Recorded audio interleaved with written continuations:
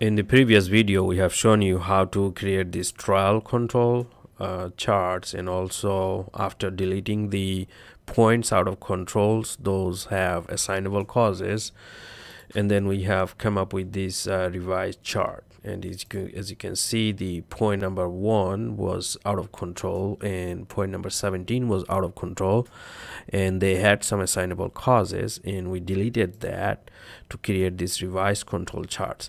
Now this video we're going to show you how to do the capability analysis. So this is called the capability analysis. As you can see, we are doing this for normal distribution data. So sometimes it's called capability analysis for normally distributed data, or normal distributed data, or simply capability analysis for variable control charts.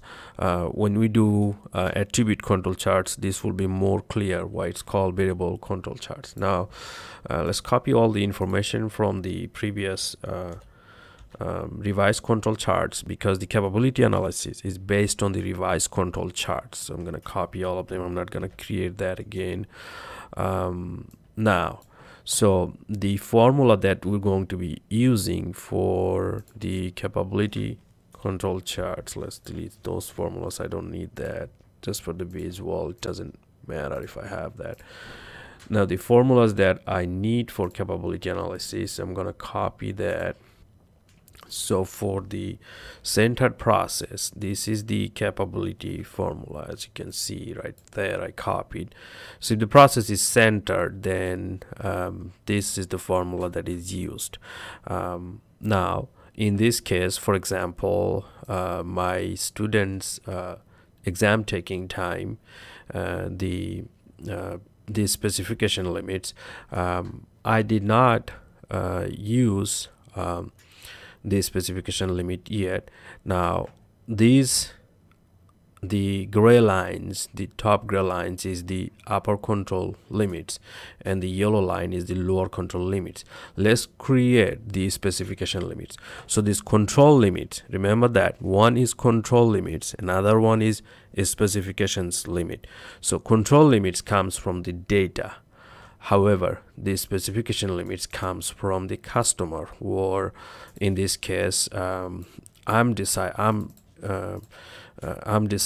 what would be the spec limit for this. Now, imagine that I want my students to finish the exam between, say, for example, about 40 minutes to 55 minutes. So my upper spec limit is 55 and lower spec limit is, say, 40 minutes for a 50 minutes exam. So that is my limit. For example, I want my student to finish them within 40 and 55 minutes. If I plot that to data, select data, and then add two more charts for that. So I'm going to add the upper spec limit like that one, and then I'm gonna add the data. So it's gonna go from 55 to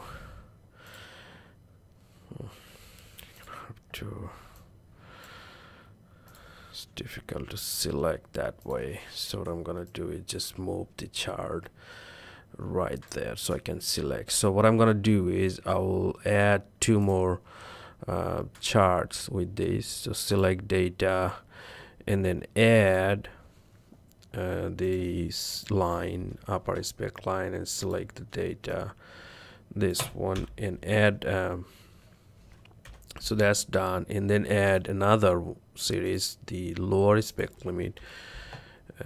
This will give me an idea how am I doing with respect to this assigned time that I thought good for that particular exam. So let's fix this the axis, otherwise I'm not gonna see anything, any kind of variation.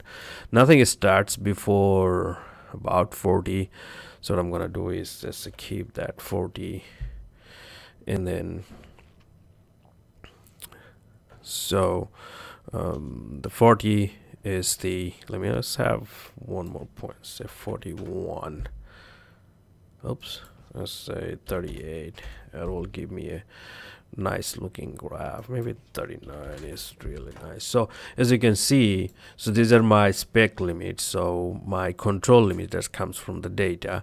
Now what happens now if I calculate the CP values? As you can see, the CP, my spec limit, I'm going to type the spec limit here, U upper spec limit, that is 55 minutes, and then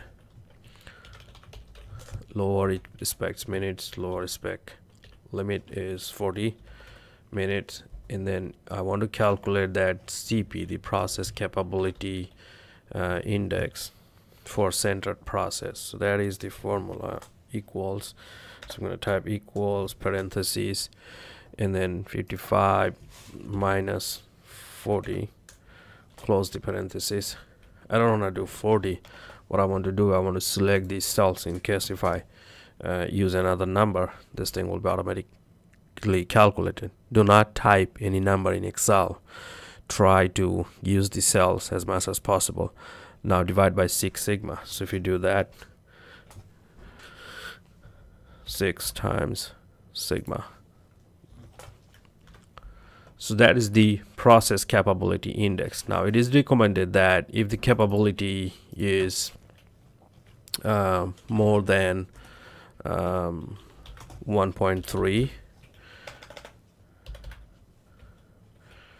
then it is good. If it is less than 1.3, then further investigation needed. So that is the process capability index. However, let me show you something. In these examples, the middle of these two number is the midpoint of the upper and lower spec limit is, let's check that. So that's the average of the two number. There's two number. So that's 47.5. Now if you can see, my process is not 100% centered. 47.66, which is a little bit off centered to the right. So my data is not 100% centered. So if the process is not 100% centered, then another type of capability is used, which we'll explain in the next video.